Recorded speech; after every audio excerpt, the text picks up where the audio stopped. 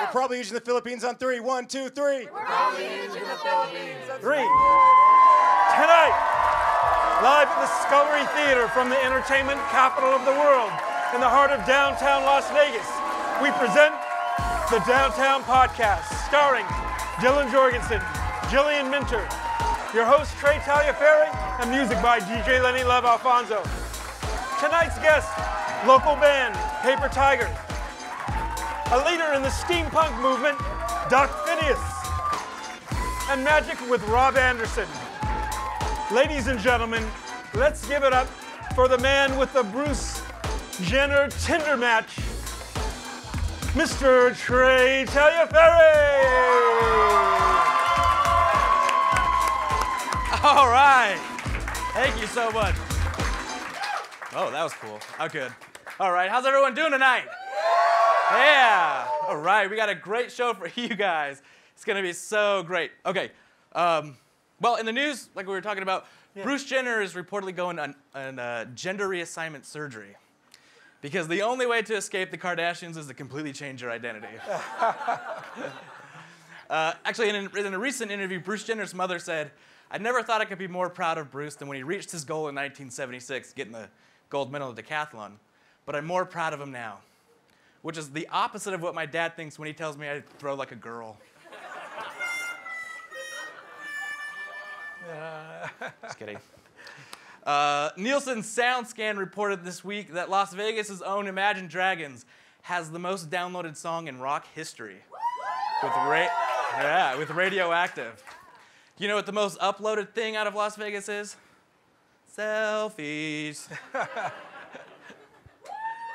Oh, gotta change it.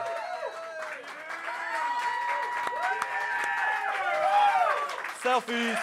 Hashtag Downtown Podcast. Right? Yeah, there we go. Look for it later today. You're going to be on TV, on my Instagram. Coca-Cola announced plans to invest in a premium milk called Fairlife. It has twice as much protein and half the sugar of regular milk. In response, Pepsi announced plans to unveil their new product, decaffeinated water. Thank you. Thank you. Decaffeinated water. When big companies fight, we all win. A Dutch artist has created a book that uses facial recognition to determine if someone is ready to read it. I wish something like that existed when I read 50 Shades of Grey.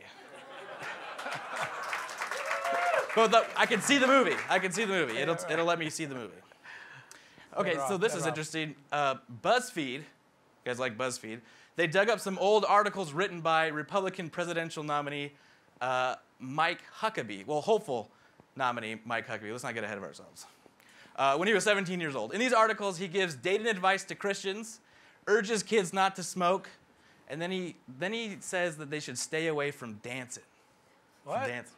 When I first read that, I was like, we can't dance. That makes me feel...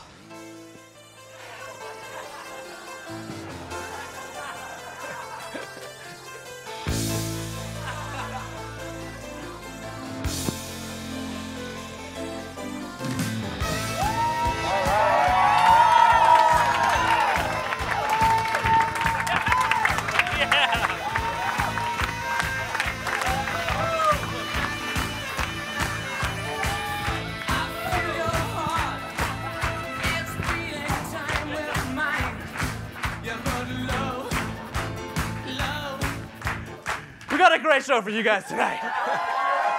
Let's give it up to our DJ, Alfonso. All right. Lenny Alfonso, the DJ.